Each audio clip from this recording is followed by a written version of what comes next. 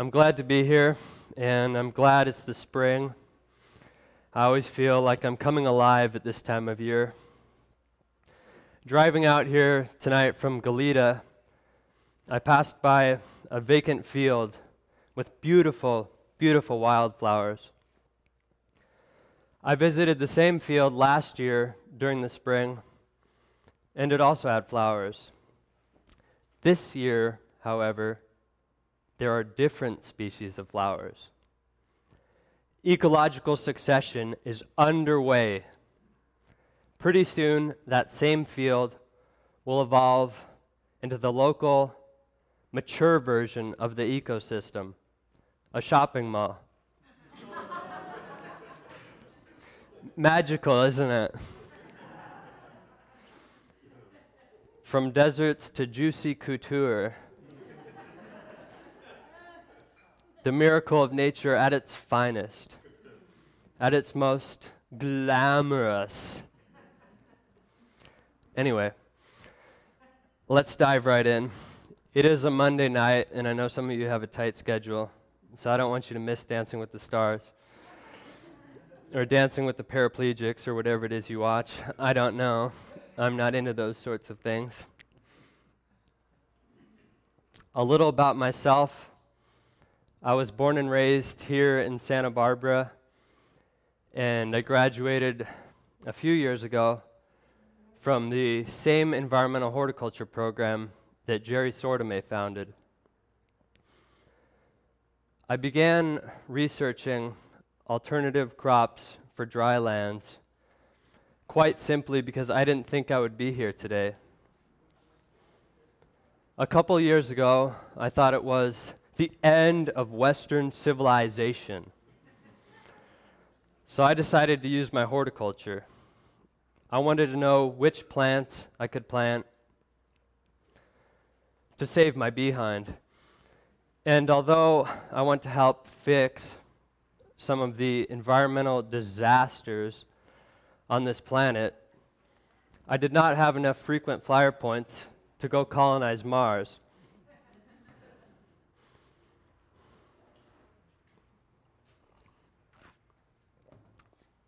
So my first choice was no longer an option. In any case, I want to provide the average person with a botanical knowledge for growing more food with less water. Many books have been written on sustainable land use practices, yet there is still a lack of awareness of the myriad of edible plants native to water-scarce regions throughout the world. The world hosts a vast array of lost, edible, botanical gems. Current estimates are that there are about 330,000 species of plants in the world, of which about 20,000 to 30,000 are edible. Despite this fact, only 3 species make up 60% of the average human's caloric intake, and just 20 plants account for 90% of the average person's total diet. How water efficient are these common crop plants? Horribly. Most of these commonly consumed species are annual crops with very high water requirements. For example, on average, it takes 40 liters of water to produce a single slice of bread. And to make matters worse, such common, thirsty crop plants are often indiscriminately planted in desert regions. As one egregious example, while people throughout the world go hungry, our governments continue to subsidize the planting of corn in drought-prone areas for the production of ethanol fuel, which is net energy inefficient. A lot of people like to ask what the difference is between botany and horticulture. But I feel it's more important to illustrate the difference between horticulture and agriculture. My most boiled down, simplified definition of horticulture is right plant, right place. And of course, a broader, more general definition of agriculture could be wrong plant, wrong place. Most of the environmental problems relating to food production stem from one simple break from logic: planting plants where they are not supposed to grow. It doesn't take years of academic study to know that the plants with high water requirements shouldn't be planted in the areas where there isn't water. Yet this is where modern agriculture continues to fail us. Currently, 70%, that's 70% of worldwide freshwater usage is irrigation. In many parts of the world, this water is pumped from dams and aquifers, and in places such as the Colorado River Delta, rivers now fail to discharge into the ocean. Yet aquifer depletion is perhaps a more alarming issue. Due to overpumping in China, the water table in many parts of that country is dropping at a rate of 1 meter per year. In North America, the Ogallala Aquifer is being drained at an average rate of 800 gallons per minute and has fallen from an average depth of 240 feet to a mere 80 feet deep. The United Nations' own statistics state that 70% of the Earth's drylands have been desertified, meaning that there has been a long-term loss of vegetation as well as a subsequent loss of soil in these areas. The UN defines drylands as any region of the world with an aridity index of 0.65 or less. By this definition, drylands account for 47% of the Earth's land surface. And now I'd like to switch gears and highlight a short passage from the foreword of my book, written by our local horticultural expert, Jerry Sortame. Earth is a rare and unique water world. The most curious of living creatures are being revealed to humankind as we discover our worldly perimeters.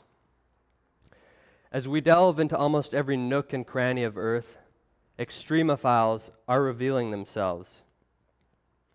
Yet as tenacious as life is, life's personality and character is distinctly fragile as it encounters its own boundary edges.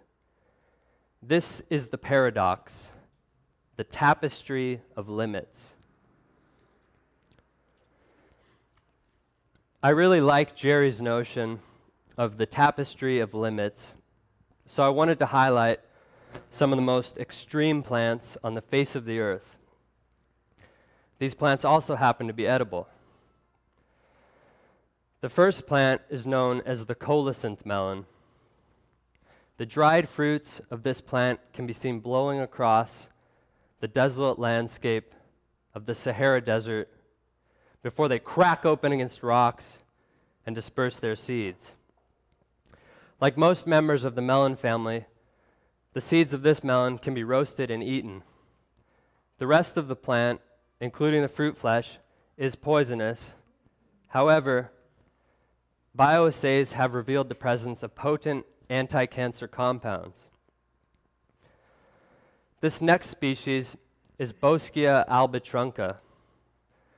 This small tree is native to southern Africa and produces edible roots and fruits.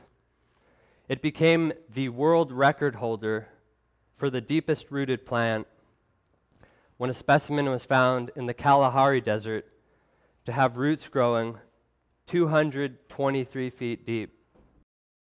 Boschia senegalensis is a North African relative now being used as an alternative crop for its edible fruits and for its seeds, which can be used as a cashew substitute after they have been leached with water. This palm species, Modemia argon, produces edible fruit and was thought to be completely extinct until just a few years ago when it was rediscovered in a remote region of the Nubian desert. This perennial bunch grass is Panicum turgidum. The root exudates from this plant are a form of glue that traps sand particles and moisture. The seeds are processed as a grain crop in North Africa, and the plant can successfully complete its life cycle with just 1 inch of rain. Moringa peregrinus, seen here, is a species native to the area around the Red Sea. The seed oil is a substitute for olive oil and has a greater resistance to rancidity.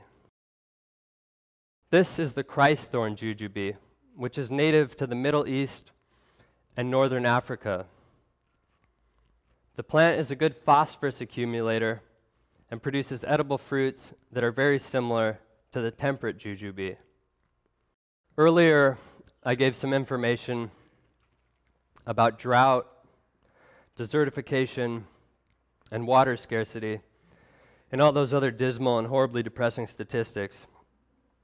So now we should all be asking ourselves, how can we restore drylands? Of course, the plants I've just highlighted can be helpful in doing this. What I propose is to implement regenerative agroforestry, creating human-oriented artificial ecosystems in order to regreen vast expanses of desertified land. So how do we know it works? As an example, the Amazon rainforest creates about 50% of its own rainfall. Likewise, large-scale reforestation projects help rehumidify the atmosphere and provide condensation nuclei, which increases rainfall. My vision of artificial ecosystems uses mainstream ecological restoration as its design model. In ecological restoration, the goal is to replicate a healthy version of an ecosystem using 100% native plants. Artificial ecosystems, on the other hand, can use plants from similar climates around the world. To create an artificial ecosystem, we must first assess the native plants and the niches those plants occupy within the ecosystem, such as canopy, understory, ground cover, climbing vine, etc. In the Sonoran Desert, we often find saguaro cacti establishing themselves under the canopy of Olnea tesota, aka ironwood trees. From this association, we can derive a basic understanding that this climate supports small, nitrogen-fixing trees with cacti in their understory. Then, we can look to similar climates around the world for edible cacti and edible nitrogen-fixing tree species to occupy these same niches. What I'm proposing can be implemented on areas of land that have already been degraded. There is no need to replace virgin ecosystem with regenerative agroforests. That would defeat the purpose. Furthermore, if we must adapt to the realities of climate change, then we should not expect our native plants to perform optimally. If these plants are adapted to how the climate used to be, then we risk witnessing ecosystem collapse as the climate changes. Therefore, it behooves us to test plants from other regions. What I propose are food production systems that are largely self-managing and dependent on the natural rainfall patterns of the area, thus giving rivers and aquifers a rest, regenerating depleted soils, and restoring balance to the hydrologic cycle. Now let's look at some real-world examples. The Sahel is a strip of land bordering the southern end of the Sahara Desert. It is a very brittle environment where desertification is a major issue due to the fact that deforestation allows the Sahara to extend further south than it normally would. In many cases, reforestation projects entail planting plants in extremely sandy and dry places. Going from a barren desert to a productive savanna requires precision planting of key pioneer species. Panicum turgidum, a native perennial bunchgrass, is most often planted as the first plant in order to stabilize areas of shifting sand, which it is able to accomplish with its glue-like root exudates. Panicum turgidum is able to grow in areas with as little as 1 inch of annual rainfall. The centers of Panicum turgidum bunches are often hollowed out, and extremely deep-rooted, useful tree species are planted. This provides the tree saplings with a relatively humid, wind-protected microclimate so that they can more easily establish themselves. Other edible species that may be suitable as dune-fixing pioneers are the moat bean, Vigna aconitifolia, and the marama bean, Tylosema esculentum. Moat bean plants are native to the sandy Thar Desert of western India and eastern Pakistan and can successfully complete their life cycle with just 2 inches of rain. Moat bean is an annual spreading ground cover with an edible bean and a fodder value rivaling that of alfalfa. Marama bean is a perennial ground cover native to the Namib and Kalahari deserts in southern Africa. It too produces an edible bean. Such ground covers help trap humidity in the soil and prevent wind erosion, 2 essential elements for establishing larger plants. So how is the food quality of these plants? When I was on a local plant safari with my friend, I introduced him to Chilean wine palm fruits for the first time. After tasting one, his response was, "Well, it's certainly not as good as a burrito." And yes, I myself was disappointed to find there isn't a pizza tree. But I did learn how goats are made. You can see there's some ripe ones on this specimen here.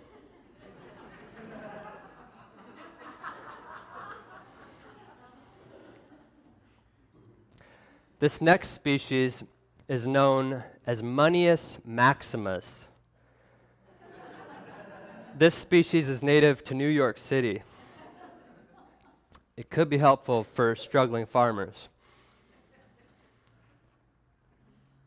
As far as I know, the most research developing new crops from dry regions has come out of the Negev desert of Israel. The cover of my book is the result of one study conducted with the apple cactus, Cereus repandus. This species of cactus is native to northern Venezuela and the Netherlands Antilles, yet the Israelis decided to take it outside of its natural habitat and develop it as a novel crop. Nowadays, these fruits serve an export market to Europe.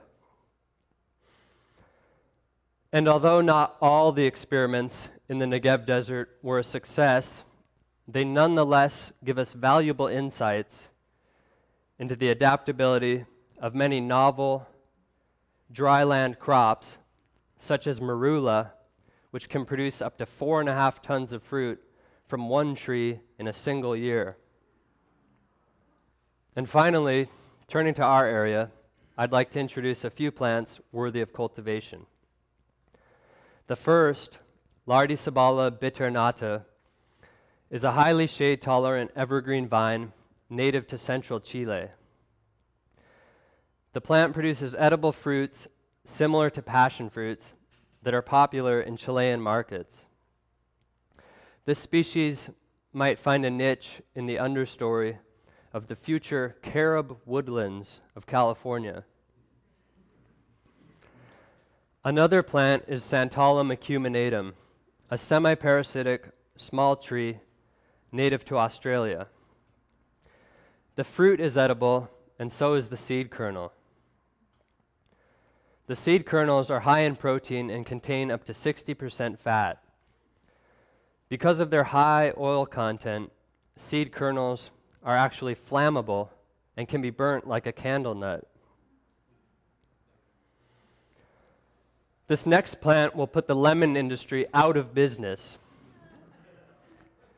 With the scientific name Coreocactus brevistylis, this unique cactus is native to high altitudes of the Andes in southern Peru and northern Chile. There, its softball-sized fruits are harvested and used as lemon substitutes. It has the advantage of being more cold tolerant than lemon trees by about 10 degrees Fahrenheit, and it naturally uses just a fraction of the water that lemons require. As we head into the future, we must be innovative in the face of the myriad of environmental crises we face.